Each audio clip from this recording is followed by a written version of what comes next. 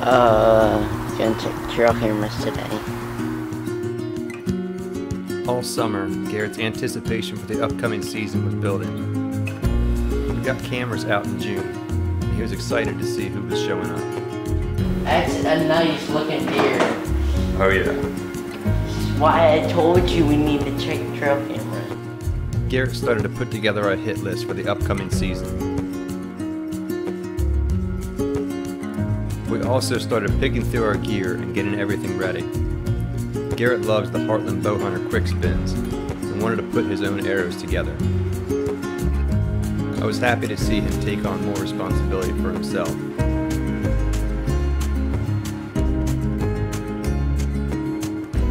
He also started relentlessly practicing, trying to make that perfect form second nature.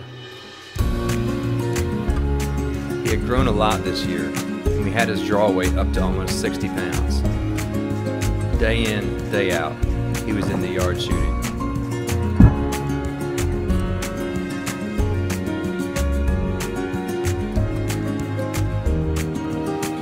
When the season opened September 1st, we were eager to get on stand.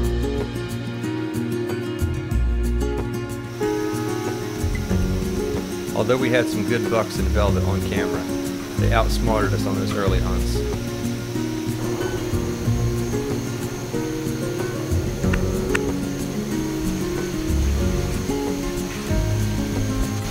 That's crazy. That is a big snake, bud. Despite some solid efforts, Garrett's first opportunity on a buck wouldn't come until November.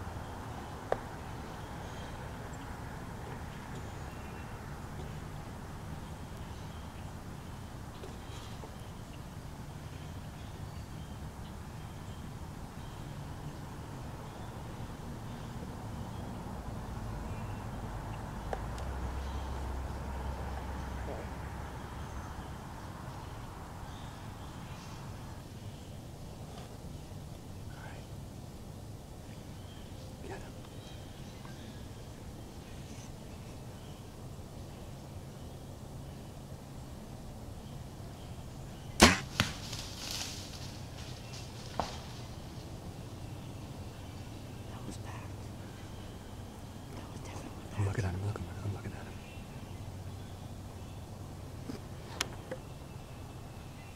Holy crap. Holy crap. That was a big deer. Buddy. That was a big deer. Buddy. I'm looking at him right now still.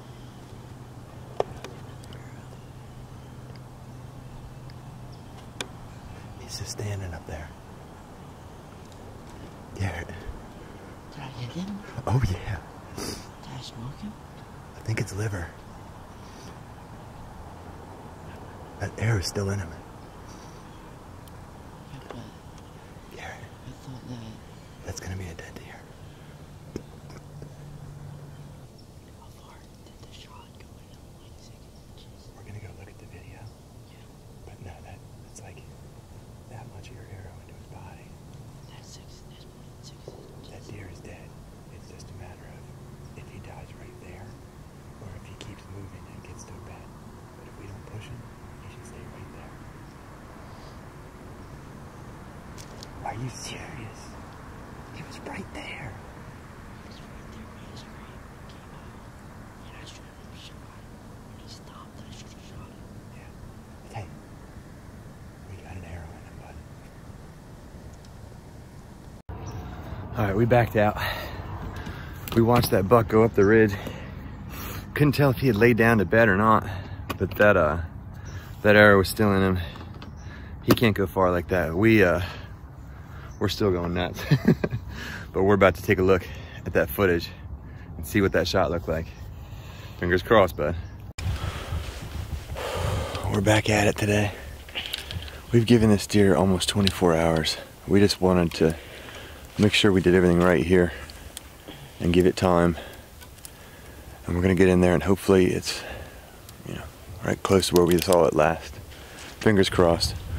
We are both absolute nervous wrecks right now and have been for a day. So we are really hoping that this tracking goes well. We'll see what happens. That's a good sign. It almost looks like he's going in a straight Well, line.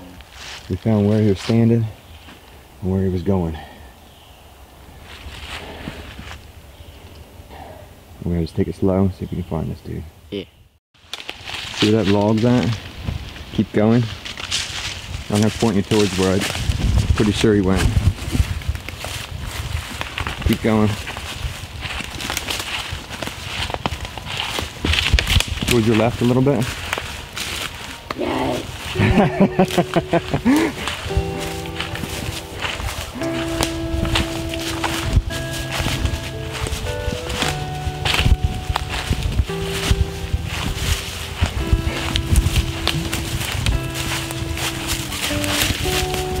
There he is, dude. Oh, he's all busted up. Check him out.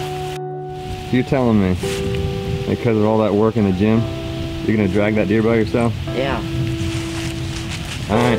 It's on camera, so now you have to do it. Yeah, I know. Alright, let's get to work.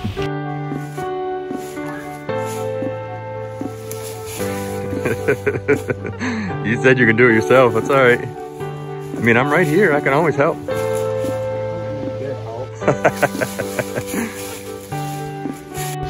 This dude was a fighter. He broke off his main beam.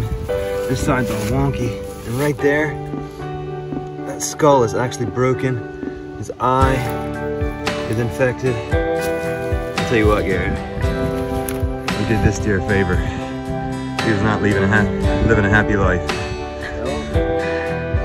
He had one last fight with Garrett Rogers. Once again, Garrett's hard work had paid off, and he got to put his hands on a solid Delaware buck. With his Hunter's Choice tag filled, the rest of Garrett's season would now be dedicated to punching his quality tag.